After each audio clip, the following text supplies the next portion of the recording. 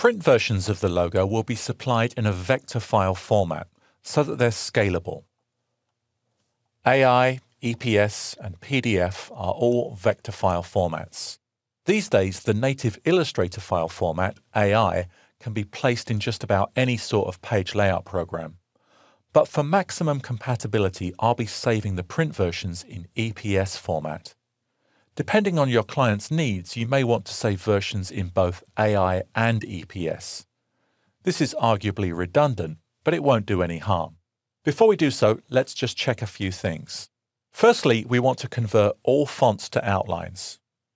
Make sure you're working with a copy of the file here because you want to retain your original with the type as editable text. But for public versions of the logo, the type should be outlined. Even if the logo is all text, think of it as a picture. There should never be any possibility of people editing the text, nor any chance of the type changing due to missing fonts. Secondly, expand all effects. This removes the possibility of any unpredictable behavior when scaling the logo. Look what happens here when I scale this. How the relationship between the type and symbol is completely disrupted. This symbol has been created using a transform effect. I'm now going to expand the appearance on that effect so that now, if the logo is scaled, the relationship of the elements is maintained. Consider creating variants of the logo, like a version that includes the company tagline and a reverse version.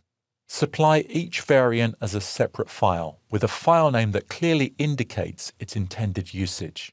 While you can just copy and paste each variant into a separate file and then save it, you can also somewhat automate this step.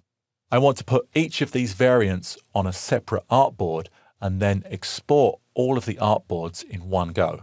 If we look on the Layers panel and disclose the contents of the Layers panel, we see that in each of the groups, there is a white rectangle which represents the designed clear space around the logo.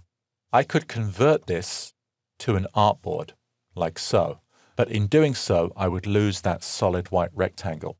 So rather than do that, I am first going to select those rectangles. I'm holding down the Command key and clicking on the bullseye for each of these sub-layers to select them.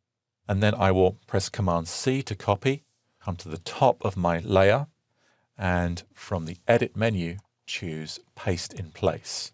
I will now come to the Object menu, Artboards, Convert to Artboards. We now have 4 artboards, and if I come to artboard number 1, we see that artboard number 1 includes artboards 2, 3, and 4. With the artboard tool, I'll delete artboard number 1. I can use my artboard panel to reorder these artboards, but that's not really necessary. I'll now just come to the File menu and choose Save As. I'll change the file format to Illustrator EPS. Use Artboards, All, Save. Here I want to back save to an earlier version just to increase the compatibility. It does warn me that certain features will not translate, but I know that I haven't used any of those in this case. Now if we take a look at that in Bridge, it's created our master file, print EPS, with all 3 versions of the logo, and then we have each one as a separate file. And just to complete this process, I would name these files explicitly so there's no ambiguity about what they are intended to be used for.